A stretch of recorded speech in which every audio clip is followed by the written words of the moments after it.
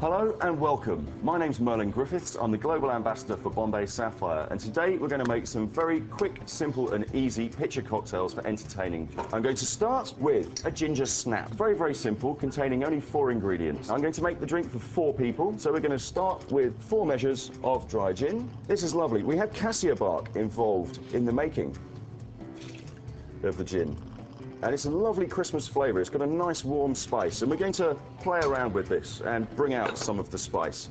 I'm going to follow this with 2 parts, so half a measure for each person there, of ginger syrup. This I picked up just from a local coffee store. And I'm going to add a whole part of freshly squeezed mandarin juice. Or if you're over in the UK, you might call it a satsuma. This is a wonderful Christmas flavour. And lastly, we're just going to spritz with an equal amount of soda. You prepare this in the morning before your friends arrive, giving you more time to spend with them. But for now, we're going to ice up our pitcher.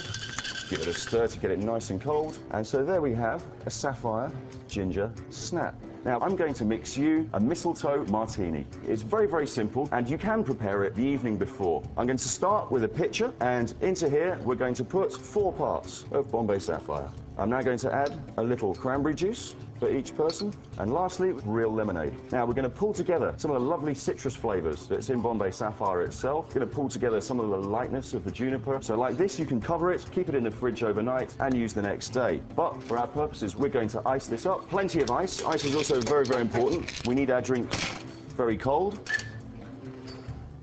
Give it a stir. It's best to serve this in a martini glass, I find. Keep the drink short.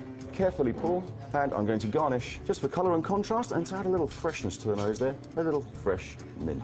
Look at the lovely colours on this. This is great. And there we have one mistletoe martini using Bombay Sapphire dry gin. Contrary to what a lot of people expect from gin with heavy juniper and heavy citrus, the vapor infusion process we use, very similar to steaming, means that the flavours are lighter and more balanced, and you get to experience more than just the juniper and the citrus in there. On top of these, coriander adds a little freshness, a little lightness, a little zest and life to the spirit at the end. There is cassia for warmth and spice, almonds to give a little nutty cleanness and backbone, and finally on the finish, there's a very light pepper from cubeb berries and grains of paradise from Java and West Africa. It's the whole construction of all of these various herbs and spices from the best places around the world that create a truly exciting experience for when you enjoy your gin.